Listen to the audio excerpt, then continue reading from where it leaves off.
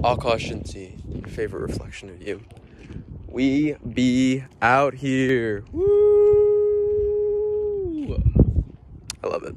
One of my favorite spots of hiking in the Montclair area, Eagle Rock Reservation. And we just finished up a little yoga hike with an amazing meditation at the end. But whether the meditation was amazing, whether it was unamazing, whatever it simply was, you know? Right now, we're in the present moment talking about our experience as we walk to the car. Lots going on with the new business, Society of the Rising Suns. Interesting because I'm feeling a lot closer to where I want to be, if that makes sense. I don't know. I'm at a place where I wouldn't say I'm content, rather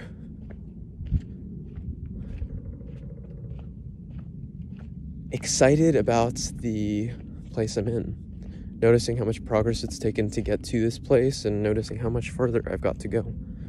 And at the same time, it's so much fun, dude. It is so much fun. Each and every single day, every single moment, there's no ordinary moments in this life.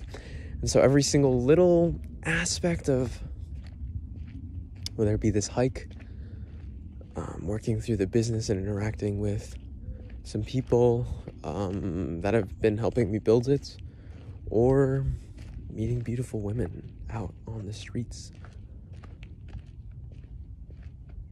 There's no moment I've taken to be ordinary. And I love that because, man, it just leads for such a much more enriching life, and a life that's, I love.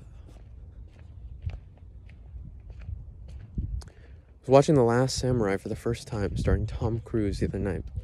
There was this concept that was spoken about, and I believe it was an allusion or a reference to the Book of Five Rings by Miyamoto Musashi, the greatest samurai warrior in Japan.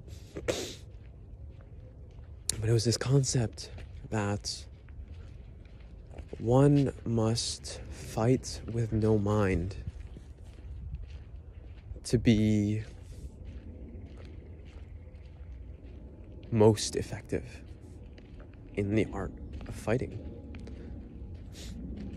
And I'm obviously paraphrasing, but this concept of no mind is really, really fascinating to me.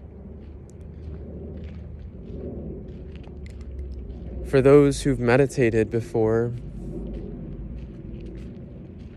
or done yoga, some type of practice like this, there are moments of no mind.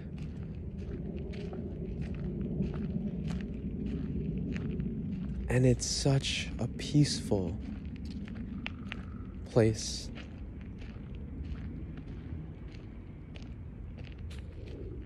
In time to be. It feels endless, and yet at the same time fleeting. And in those moments, I truly believe anything is possible. Even crossing this mud over here. But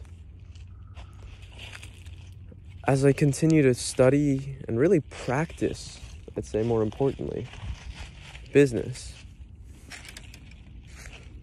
I'm recognizing the importance of it to be truly effective with one's time. In other words, without the idea, or without having the mind running and racing millions of miles an hour, or without having the mind thinking about this, rather focusing all of that attention, mental attention, on one task or one area.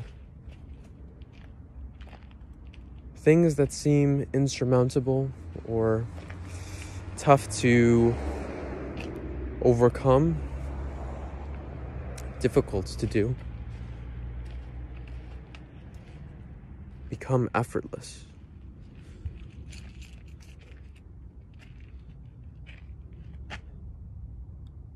keep up, thrive, stay sexy.